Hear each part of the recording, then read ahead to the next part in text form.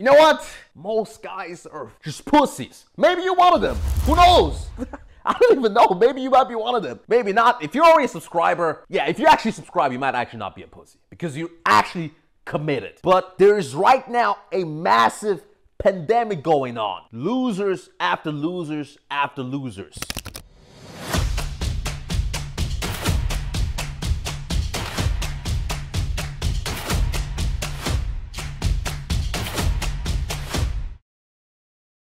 This video, actually, I was gonna explain, like, what's the number one thing that makes people successful? I've seen a lot of rich people, including myself, when I look in the mirror. You know, I'll just look in the mirror, I'll be like, damn, this guy actually made it. I look in the bank account, I see, you know, number. I'll see like 7 numbers. I'll be like, damn, that's amazing, right? But one thing I've seen when I see other rich people before I got rich myself on my glorious path, the number one thing I saw that successful people had, I tell you, they were incredible at not giving a fuck. That's when I say like not politically correct. If I say politically correct, I'll mean stress management. For all the people who didn't get it. Stress management, the number one thing that I saw in people who got successful. I'm talking about when you think of stress management, you might be, for example, thinking, oh yeah, I'm writing a test.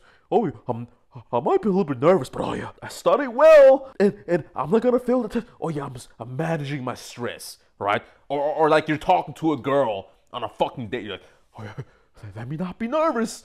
I'm managing my stress here. No, that's for fucking idiots. I'm talking about monumental stress. I'm talking about, let's say, wife's calling. Oh yeah, I caught you cheating again. You're a fucking asshole. I'm gonna break up. I'm gonna take all the kids. I'm gonna take away all the money. On this side, business partner's calling. Yo, bro, I don't know. I think we're in serious trouble. We're getting this massive ass lawsuit. I think we're all fucked soon. And then on this side, like, oh yeah, the doctor's like, oh yeah, you know, we don't know what that might be. You have this like scar in the lung. I don't know, maybe you have cancer. We don't know. We need to run some more tests. And then while all of that is happening, you're just like, all right, cool. Can I please have another coffee? Fuck it. Who gives a fuck?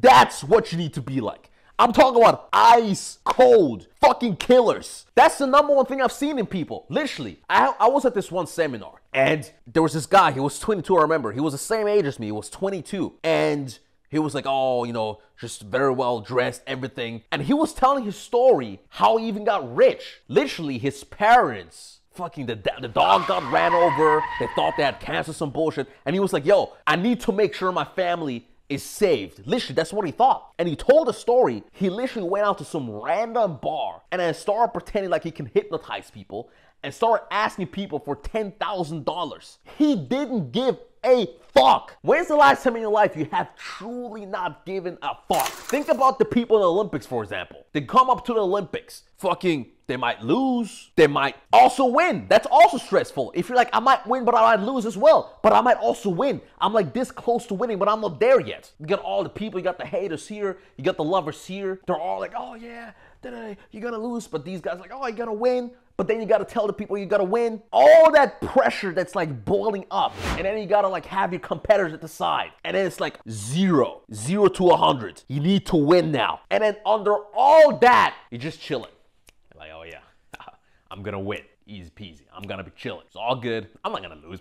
One great example, Floyd Mayweather. He doesn't give a fuck at all. Have you seen Floyd Mayweather? He'll go into the fight like, yeah, I'm the number one. What the fuck?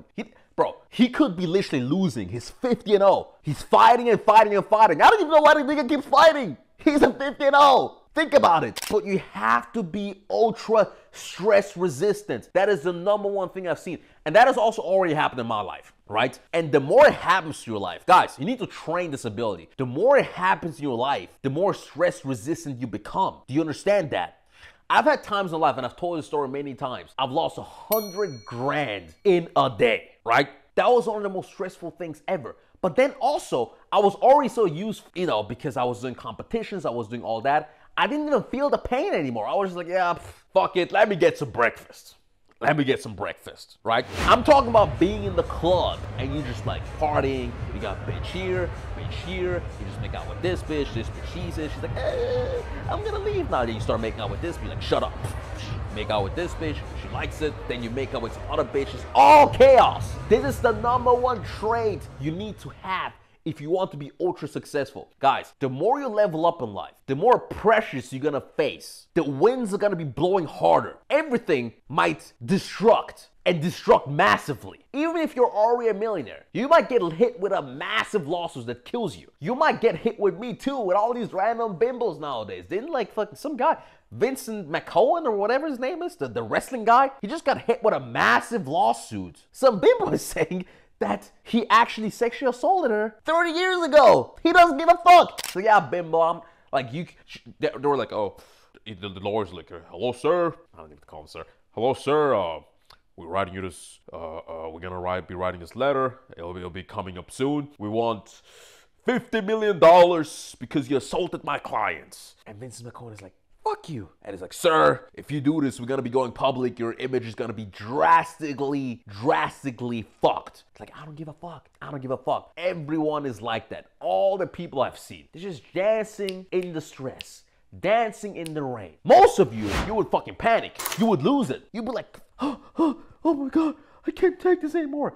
And it's even with bitches. You know what the #1 thing is that girls actually look for? And I realized that recently. The #1 thing girls want from their man. That's when they know that you're actual G. Not even the money, not even how much muscles you have, not even like connections you have, all that bullshit. No, it's like, can you handle stress? That's why bitches will literally throw shit tests at you. They'll like do something. They might even do like a pullback. Just because they want to see, all right, cool. Can this nigga handle the stress? Is he really a high value? Because if he can handle the stress, he wouldn't give a fuck, right? She'd be like, oh yeah, we haven't done this and that. And you're like, either do this or not. If you're out, you're out. I don't give a fuck. Oh, you're out? Oh, you don't want to do this anymore? All right, cool, I'm good. I have other bitches. I'm good. That's the quality that bitches find the most attractive. So remember these guys. Train your stress response. The #1 way to train this, in my opinion, is training the body. But by also training competition. You need to engage in competitions where it's like lose or win and there's no way back. You enter the ring. You enter into the fucking track meet. You might lose, you might win. All decks fucking down. However the fuck they say it. And then you only have one thing, to win or lose. That stress response, guys, if you go through it enough times, you will become more attractive. Guys will look in the eyes and be like, bro, this guy, bro, he needs fucking business. And you will be looking at yourself, you're like, bro, I'm a fucking G.